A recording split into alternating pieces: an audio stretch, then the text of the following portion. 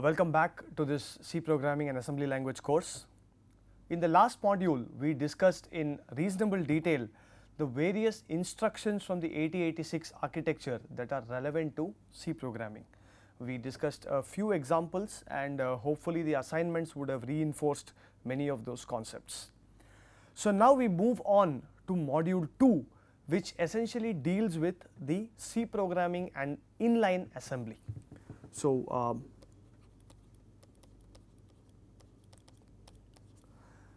primarily we are going to deal with C programs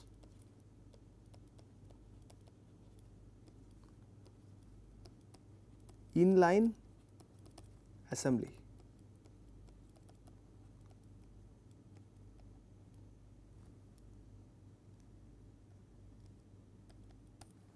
So what is inline assembly?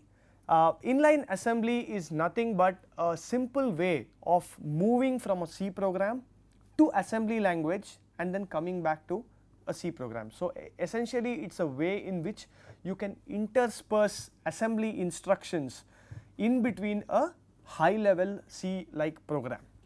By the way, before I proceed here, I have to mention that like I said in my introductory class, that I assume that the viewers and the students of this course are already familiar with C programming, and I am not going to go into any detail, not even as much detail as I did for the assembly language of 8086.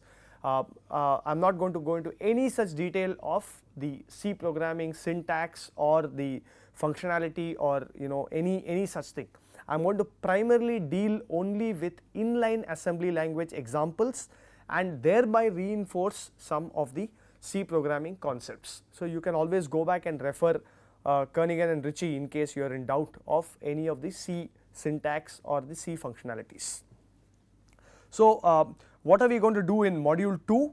So we will primarily deal with C programming inline assembly. Then so we will talk about some of the data types and their sizes, just to make sure that we tie it well with our discussion on microprocessors that we had in module 1. Then we will look at some very specific examples. So this module will be primarily run based on some examples, but the examples have been carefully chosen to drive home a certain concept which can be modified later or will become much clearer as we go on with the course. So we will look at some ALU operations, string length string length function, multiplication. Then we look at swapping of two functions, of two variables in a function in some detail. So there are various ways in which you can do it in C. So we will look at how you can actually do this better with assembly language. How would you do this if you were to do it using a function instead of swapping variables within within that scope. So these are some nitty-gritties and some details that get driven home when we discuss these particular examples. We will come to it a little later. So first of all, before I proceed into concrete examples, let me also state that there are different kinds of compilers. There is a GCC compiler, there is a Turbo C compiler, there is a Microsoft Visual C compiler and so on. There are many compilers for C and C++. So which one do I pick? So I have picked, technically it should not matter which one you pick because they are all ultimately they all implement the same functionality. But I have picked a compiler which essentially allows this inline assembly coding most easily, right. So to do inline assembly programming, you need to follow a certain syntax. Certain compilers like GCC, the syntax is pretty complex and is not worth it for us because you do not want to get stuck in the syntax of these operations rather than actually understanding the concept. So therefore I have picked the MSVC compiler, right. This is the Microsoft Visual C compiler.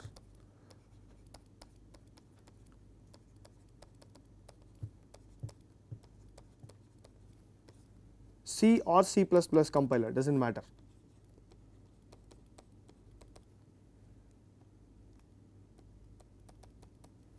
So let us quickly get into what inline assembly is all about.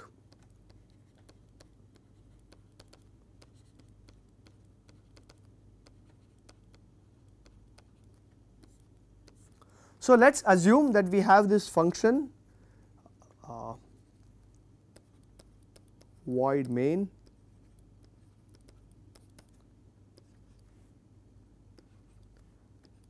int x equals 2,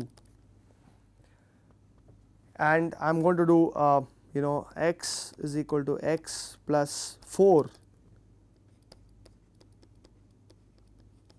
printf slash n %d comma x.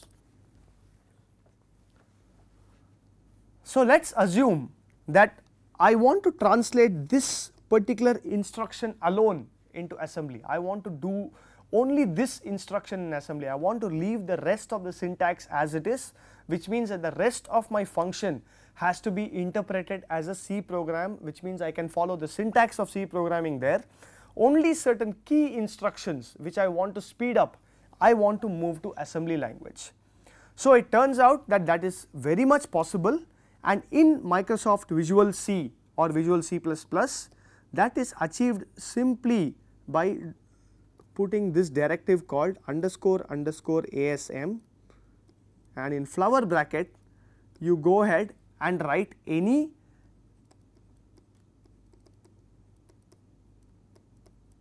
assembly instructions.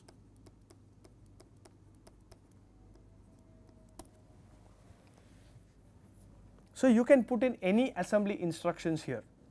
Now the beauty is that the variable names x, y and z, whatever we have as variables, can continue to be used inside this assembly directive flower braces that we have put, and we can also use all the registers and other assembly instructions as it is from the assembly instruction set that we have. So let us look at a very concrete example first, right. So let us assume that I want to do this x equal to x plus 2 operation in assembly. Okay, so what do? You first have to load this x into, so I will write __asm bracket open, right. The instruction I want to do in comments I am going to put it here is x plus 2. So what do? You just say move EAX comma x. Now what this x is in terms of microprocessor data and microprocessor registers, we will look at later. Let us not worry about it now. For now, assume that x is a variable and is accessible inside this inline assembly portion as well. So then what do? I do add EAX comma 0x0002. Of course this has only now, so what has it done? It has simply moved EAX, the register, it has got the value x here, it has done EAX plus 2. This value has not yet got replaced into x, therefore I need to execute another instruction which is move x comma, or rather small x, EAX. So this executes the instruction where x will eventually get the value EAX. So now if I go ahead and do my printf %d comma x, what gets printed here is, of course it depends on what x was initialized to. So x was initialized to 2 here, right. So therefore this will simply print 4 for you here. So notice how we simply translated only this instruction x equal to x plus 2 into a particular assembly block. This is known as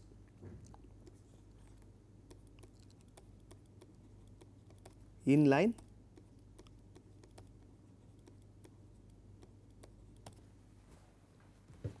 So what we are going to do in this module is to reinforce the assembly language instructions that we learnt in module 1 through inline assembly C programming. So that way we sort of cover some concepts of C as well as reinforce the instruction set that we learnt in module 1. So with regard to that, let us look at our first example. Write an assembly program to evaluate the following expressions, right. So let us assume all variables are 32-bit integers. So that brings us to an interesting discussion saying what are the typical data types that we will use in C.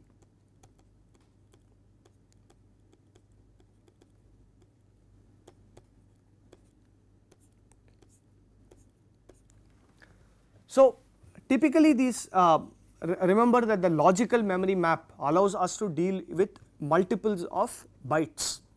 So obviously the smallest unit that we can deal with is going to be a byte of data. So therefore byte of, so this is what is known as a character, CHAR in C. Now you could also deal with a word of data. Depending on whether you are dealing with an older processor or a new processor or with what kind of compiler, this could either be a short integer or an integer itself. Now we could also deal with a D word of data.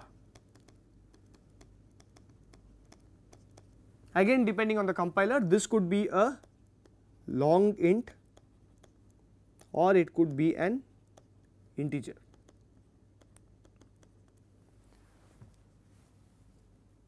So the main point is that because the registers and the logical address mapping is going to deal with multiples of bytes or words or D words, the data types in C are also mapped to similar sizes, and that is what we see in all our compilers across various kinds of processors.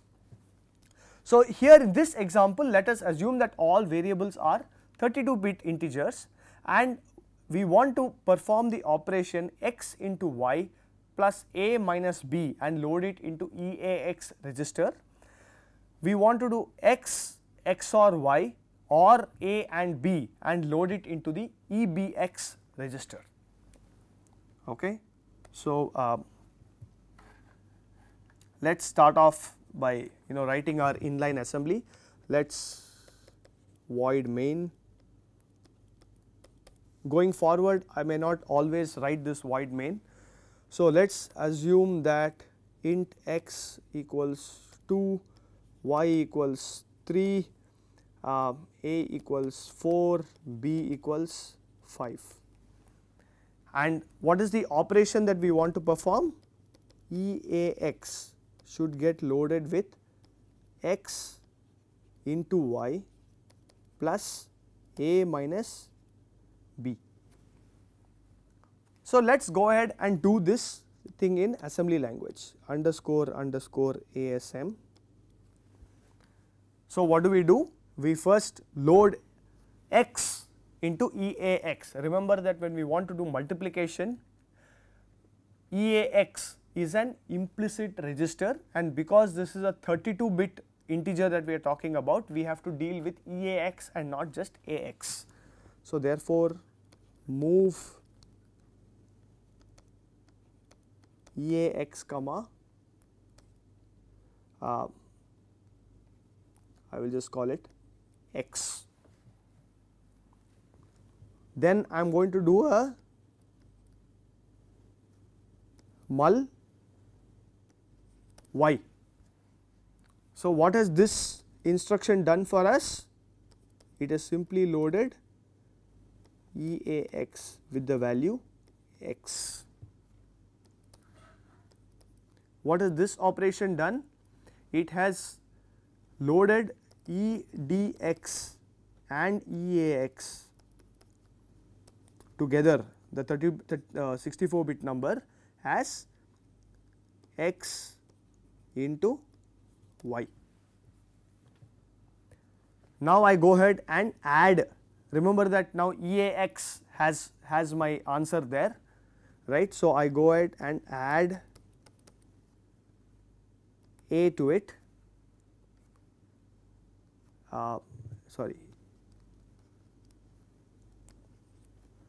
add EAX comma A and finally I subtract EAX comma B. So of course this particular program will work only if the higher EDX happens to be 0, right. So it's an interesting exercise. I leave it to you to figure out how to modify this if EDX also happens to be a non-zero number because of the multiplication. So what are we doing here? EAX is simply now x into y plus A, right, and EAX eventually is x into y plus A minus B. So I can close this bracket, and this concludes our arithmetic operation that we wanted to do, x into y plus A minus B, and we are loading the result eventually just in EAX. We are not interested in getting this to any other variable. So now let us look at the logical operation. We wanted to implement EBX equals x XOR y or A and B. Remember, all these are bitwise operations. So therefore I again go ahead, open my underscore ASM block, I load EBX with x, then I XOR EBX with y, then I have to now, because as a bracket I have to do the A and B very carefully. I move ECX with A, then I do an AND of ECX with B, and then I do an OR of EBX comma ECX. So this operation is EBX will get x,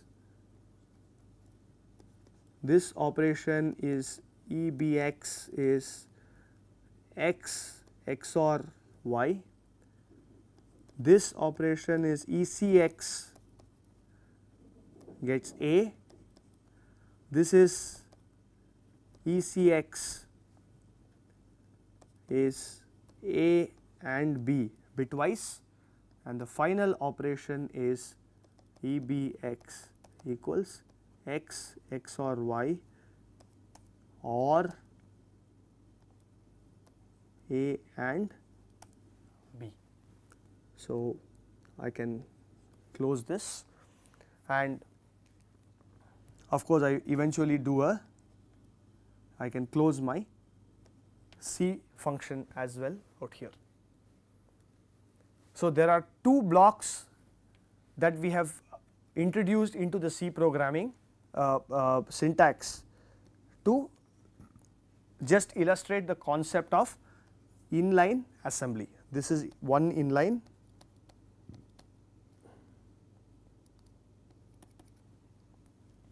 code 1,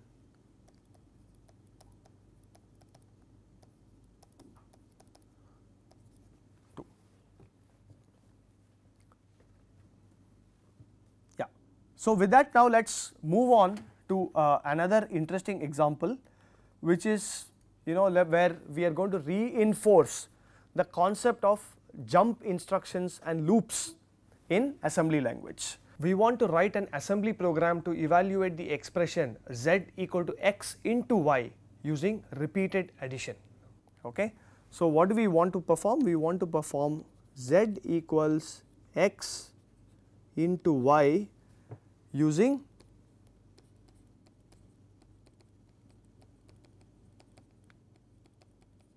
repeated.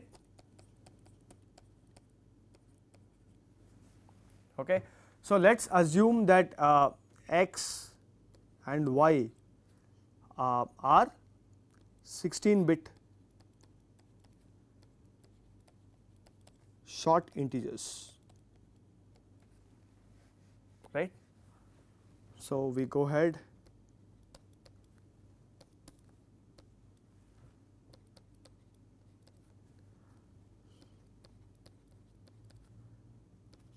x equals 2, y equals 3, and let us say int z equals 0, and of course, the intended operation is z equals x times y. This is just one statement in C programming, but we want to now break this down into a repeated addition operation. How would you do this in assembly? Just to drive home the point of doing a branching and looping operation in assembly language. So, this is the instruction that I want to convert. So, therefore, I will now introduce my underscore underscore ASM block here. So, repeated addition is just adding x y times, right. So, what do? You first have to clear some register where we are going to add this any number of times. So, therefore, I do x or EAX comma EAX, right. So, this is EAX equals 0, irrespective of what EAX was, the value of at the end of this XOR operation is just 0. So, I am clearing the register and I am going to move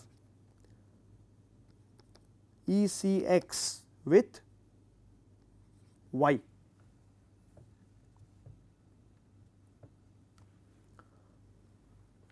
Right, this is my counter. I am going to add x that many times with my eventual register. So, what I do is I start adding now EAX, right, comma x.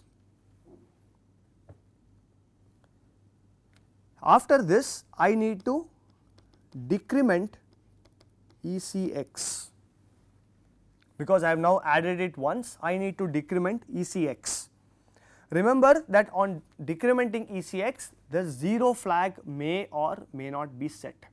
So, you need to do this operation of decrementing or adding x to itself as many times as y, the value of ECX does not go to 0. So, therefore, here you have to do a jump on no 0 to this address here. So, let us call this address, maybe I will write it in a different color to indicate that this is a label or an address. So, I am going to jump to this label called mult.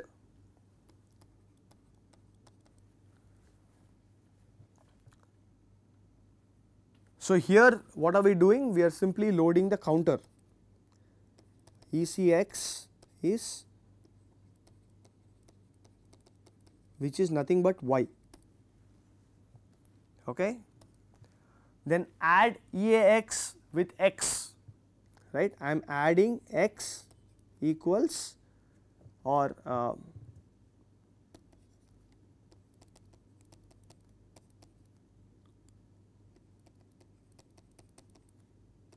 plus x, and this is ECX becomes ECX minus 1, and as long as it is not 0, you keep adding this x to itself.